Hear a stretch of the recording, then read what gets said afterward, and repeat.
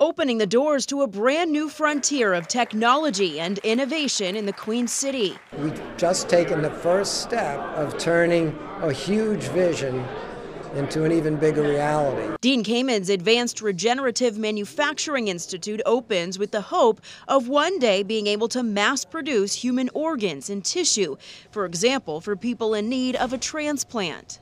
This is a huge opportunity in terms of the economy, jobs, solving a major healthcare need for the future of this country and the world. Army is a creation made from Pentagon dollars and private investment. The Department of Defense investing $80 million, with Kamen and others able to gather another $200-some million as well. It's a critical function to transform the discovery and invention of promising technologies into real products. These products support Department of Defense needs as well as the commercial marketplace. Army is also partnering with the academic world in the Granite State to train and retain future employees. 100 years from now, when people talk about 21st century technology, they're talking about Army, they're talking about Manchester, New Hampshire, and they're talking about the great Dean Kamen. The goal to transform Manchester into the hub of the future of healthcare. I think we are now in a place to start focusing on delivering that reality.